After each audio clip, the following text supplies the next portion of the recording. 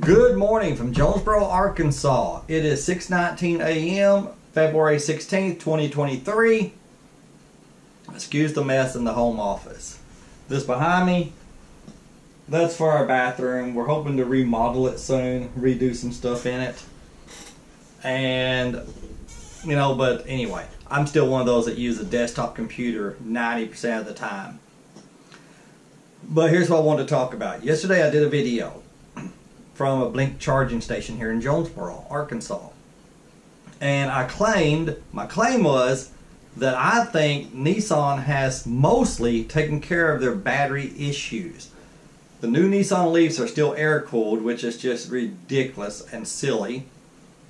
But they've done something to them. And Nissan claims they don't need to cool them with electronically or with liquid or any of that. They say air is fine. They told why. I have no idea what the explanation is. But at first I thought it was hogwash. But now as the years roll by, I don't think it's propaganda. I think that they probably have, at least for the most part. You look at the first generation Nissan Leaf, massive degradation in almost all of them. Look at the second generation Leaf, which started in 2018, and not so much. Now, 2018 to now, that's only 5 years, maybe 4.5 since it's been sold. But I guarantee you, by the time the first generation is 4.5 years old, you're seeing some major problems with the batteries. There's something you can look at on the dash of a Nissan Leaf. It's a little tick system, 12 ticks, and those ticks disappear as the battery degrades. And they don't come back unless you have the battery replaced. And you can look at a Nissan, if you know what you're looking for, to see how much battery degradation it has, even though it's not perfect, because from what I understand, the first tick does not disappear until 12 or 13% of the battery is gone. Now 12 goes into 100 8.5 times. You would think at 8.5% is when one would fall off, but from what I understand, this may not be right, it's around 12 to 13%. And so you could have 8, 9, 10% and still have full tick. So it's not a perfect system. Even though they have something called Leaf Spy. I've never used it, but you plug the little dongle in, install Leaf Spy onto your phone, and allegedly that'll tell you exactly how much you have. And before you buy a used Nissan Leaf, I suggest that maybe you did that. I bought a Nissan Leaf and didn't do it. It only had 6,000 miles on it. Gonna find out I had bigger issues. The heat pump went out. I actually had 4,000 miles on it when I bought it, almost 5. Heat pump went out with 6,000 miles on it. And they said a minimum of 4 months to get the parts, even though it was under warranty. No heat, no air for at least 4 months. So I got something else. But hopefully the heat pump of the Nissan Leaf was a fluke. If you make 100,000 or something, you're going to get a bad one. I'm hoping I just got the bad one. I'm hoping it's not a problem with that car. And I haven't heard of anybody else having that problem. So, but anyway, we're going to look at Carvana today. And we're going to see if I'm right or wrong. Because after the video, I thought, how do I know for sure? I haven't looked at that many. Even though I have looked at some Nissan Leafs with 70 and 80,000 miles with full bars. No battery degradation, or at least less than 12%. And my vote after 57,000 only has about 0.5%, 0.25% at most. So 8 or 10% would still be a lot worse than I'm getting. But it's an indication that things have gotten better. And so let's take a look and see. Let's go to Carvana's website.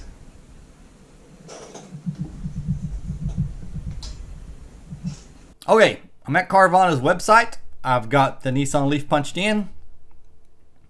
And I like the fact that Carvana in the last year or two started putting pictures of the battery health of the Nissan Leaf on their webpage. I don't know who gave them that idea. I told one of the delivery drivers once they ought to do that. But I guarantee it wasn't me that got it started. I guarantee he didn't go back and tell his boss who told his boss. It was somebody else. But anyway, let's see what we got here. Okay, we're going over to recommend it. We're going to change that to highest mileage. I don't guess you can do highest mileage, because who's going to look for the highest mileage? Okay, let's go lowest mileage and we'll go to the last page. But we want to change the year to 2018.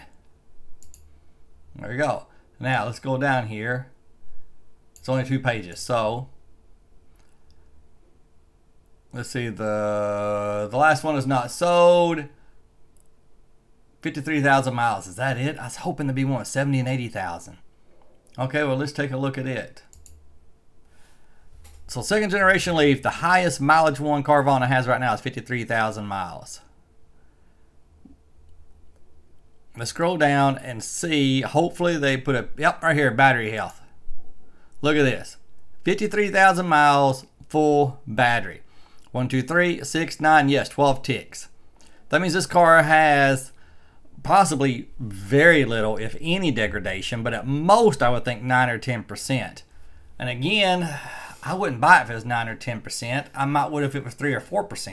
And it very well may be. We just don't know. But we do know all 12 bars are there.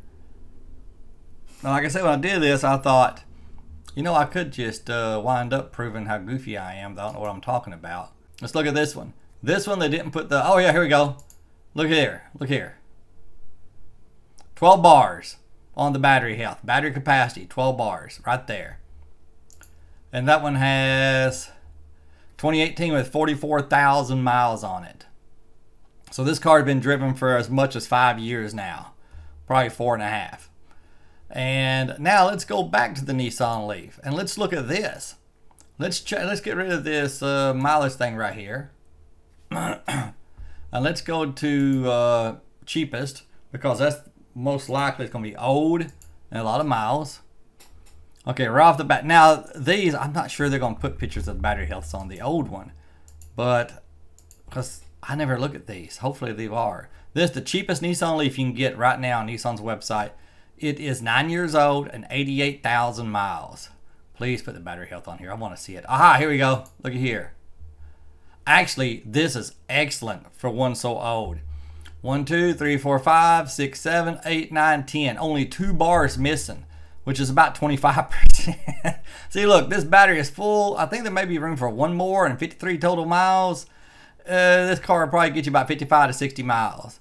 You know, 25% battery degradation is what I'm guessing this car has. That's horrible. But for this car, that's actually pretty good. And here's something else.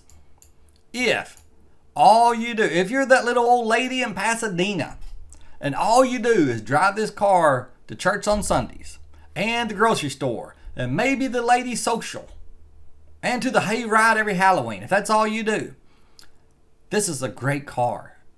$10,600. You're probably not going to have any problems out of it. Of course, it's never, you know, you can always have any kind of problem with an 11-year-old car, 9-year-old car. And even in winter, that little old lady from Pasadena probably don't need but 20 miles a day. Even in winter, this car is going to get you with a heat blast in probably 40 miles, I'm guessing. And probably close, you know, 55 or so in the summer. This could be a very good car for the right person. Yep. If my wife said, let's buy this for me to drive back and forth to work in the summertime, I'd be like, okay. No, I wouldn't want her to in the winter because she lives 48 miles round trip from work. But yeah, this car with all this degradation, actually I probably wouldn't want to because I'd be afraid it would degrade more. But if she lived 10 miles from work, 20 miles from work, or 15 miles from work, I'd be like, okay, let's do it.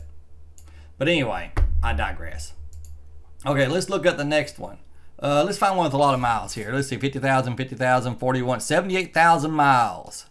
Now this one is only 8 years old, but it's got 78,000 miles on it. I'm going to guess there's 3 to 4 bars missing, but it's just a guess. Look at here. Wow, I think it's 10 too. 1, 2, 10 as well. 1, 2, 3, 4, 5, 6, 7, 8, 9, 10. It's also got 2 bars missing, about 25%. That's not bad for as many miles as it has. You know, and still it came out by 80 miles on it, so probably 60-mile range, I'm guessing. Let's look at one more. I wish I could find, I wish I knew which ones were raised in Arizona. Okay, let's find one, maybe an older one, 2012, I think 2012 was the first year. Have we looked at this one? 2012, it's only got 51,000 miles on it. 12,000 biggins. Let's say, whoops. Battery health. Look at this. 1, 2, 3, 4, 5, 6, 7, 8 bars. 8 out of 12. 1, 2, 3, 4, 5, 8. That means that a third of the battery is bye-bye. Bye. See ya. A third of the battery and 50,000 miles. My car, by the time it had this number right here, had at most a half, no, ain't half. A third or a fourth or a fifth of a percent of a kilowatt gone. Third, not a percent. A third, a fourth, or a fifth of a kilowatt gone. Very little battery degradation, if any. One of the letters I read yesterday from a viewer said my car probably has none because there's been an update done on it, which increased the battery buffer a little bit. But anyway, look at 1, 2, 3, 4, 5, 6, 7, 8. Now, if it originally do 80 miles and now it do 2/3 of that, then that's about 60 to 20, 52 miles. Somewhere around 52, 53, 54 miles. And look at this. It's showing a full battery. There may be room for one more there. I can't tell. 45 miles. So I'm betting this car in the winter in town, you're probably going to get about 30 miles on it. 30 winter miles. Maybe 40. Maybe. Way overpriced. Way overpriced. But here's the thing. People who have not done their research are going to buy this car. They're going to maybe research it should do 80 miles. They're going to be getting 45 in the summer, 30 in the winter, 35 in the winter, and that's it. They're going to be like, electric cars suck. All these EV haters are right. The EV slurpers are full of crap. These cars suck. And they may never buy another one. All because they didn't really look at what they were getting into. If every electric car was made like the first generation Nissan Leaf, and every company was still making them like that, I wouldn't be driving one. I'd be an EV hater. I'd be saying the idea is nice, but it's just not feasible. That's what I'd be saying. Anyway, that's about all I wanted to say. I wanted to show y'all how I believe that Nissan has made incredible strides, but there's still one big problem. Okay, the Nissan Leaf has one big problem. Even though I think they've made major strides in the battery, I think they have. I think that the battery health, I think the battery okay, let me try this again. I think the batteries are going to last a lot longer going forward in the Nissan Leafs. Enough time hadn't passed to know for absolutely sure, but I really think we're going to see some major improvements. But they've got one problem still. Even if the battery problems are mostly solved. One thing, air-cooled is just not as good as liquid-cooled. There's just no way you can convince me that it is. There's no way you can convince me that air-cooled is fine. You don't need liquid-cooled, which Nissan tried to do. So I'm not saying that they're the epitome of truthfulness. But I want to show you a big problem. Here's what I was trying to show you. Here's the problem with Nissan. They got this Betamax charging port. That's what I call it, the Betamax charging port. This is the VCR, and this is the Betamax. This is staying, this is leaving. And you'll have some people who own Nissan Leafs who are delusional about these CHAdeMO chargers or Betamax chargers. I've heard Nissan Leaf owners say that they are not going away. They're still popular. You can still find them in abundance. I'm telling you, those people are living in a delusional state, at least when it comes to their car, because that is absolutely not true. I believe it's important to face the truth, no matter what that truth is. If you're an EV hater, it's important to face the truth. The electric cars are probably here to stay.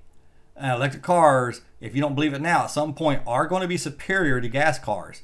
It's important you face that. It's important for EV slurpers to face the fact that EVs are not perfect. And they've got problems. Problems that will be solved over time, but there are problems right now. And the Nissan Leaf owners who say the CHAdeMO is fine, don't worry about it. Like I said, they're living in a delusional state. It's just not true.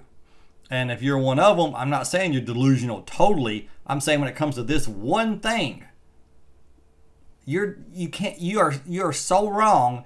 You can't be thinking about it clearly. You have to be delusional about this one thing. Now, that's not saying anything about your mental capacity overall. But anyway, sometimes we do that because people, they just want to believe what they want to believe. And sometimes it's a struggle to face the truth. And all I'm saying is that in all things, we need to face the truth.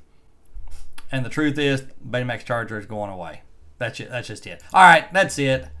I've gotten way off subject, and that's a problem with me sometimes. I just start blah, blah, blah, blah, blah, blah, blah, blabbing and going at it. Look at my battery health on mine that had the bad heater problem. 4,100 miles is all this car had on it when I bought it. And around 6,000, the heater and air conditioner tore up, the heat pump. Wow. Carvana said, hey, as long as it don't have any warning signs on the dash, we'll take it. So I sold it to them. Man, this is such a nice car. I really, really, really, really like the second generation Nissan Leaf. I really like it, but it's very hard to travel with the Chatham Old Charger. It's going to be harder in the future. You know, but man, I'm telling you, this was just a really nice riding car. I hate that it, man, look at that dirty dash. I hate that this happened to it. Man. Oh well. All right. That's it. Don't forget to subscribe if you want to. Whatever. Bye.